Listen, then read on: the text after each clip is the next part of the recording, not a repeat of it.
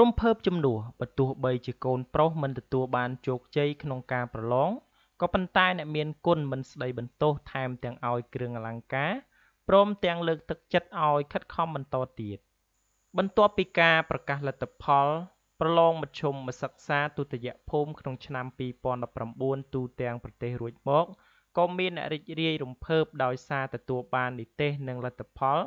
ដោយដែលមានការរំពឹងទុកក៏ប៉ុន្តែក៏មានបេក្ខជនមួយចំនួនទៀតដែលទទួលបានលទ្ធផលពុំជោគជ័យនៅក្នុងការប្រឡងជាហេតុធ្វើឲ្យបេក្ខជនទាំងនោះពិតជាមានសម្ពាធនិងតូចចិត្តចំពោះលទ្ធផល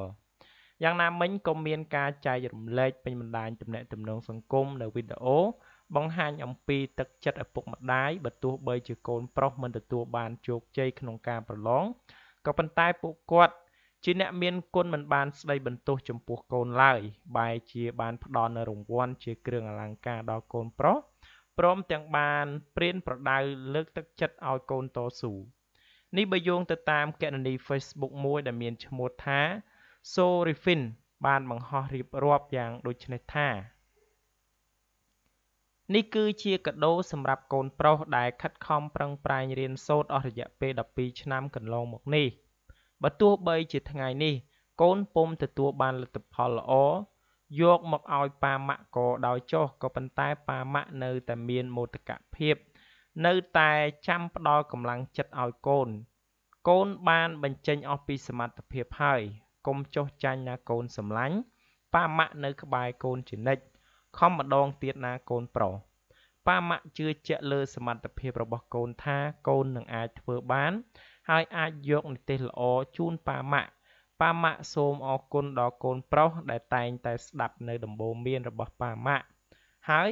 ប៉ាម៉ាក់ក៏សូមជូនពរឲ្យកូនជួបតែសេចក្តីសុខនិងជួបតែភាពជោគជ័យនៅក្នុងជីវិត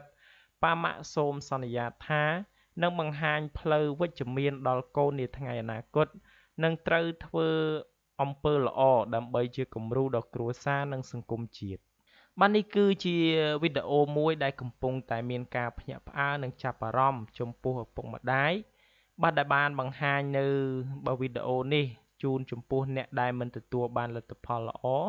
ដែលគ្មានការស្ដីបន្ទោសពីអាណាព្យាបាលនិងថែមទាំងលើកទឹកចិត្តបន្ថែមទៀតកុំឲ្យកូនបាក់ទឹកចិត្តហើយនឹងខិតខំតស៊ូនៅឆ្នាំក្រោយទៀត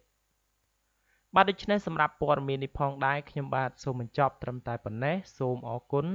រាល់ការតាមដាននិងការចុច Subscribe របស់បងប្អូនទាំងអស់គ្នាមកកាន់ Channel StarNews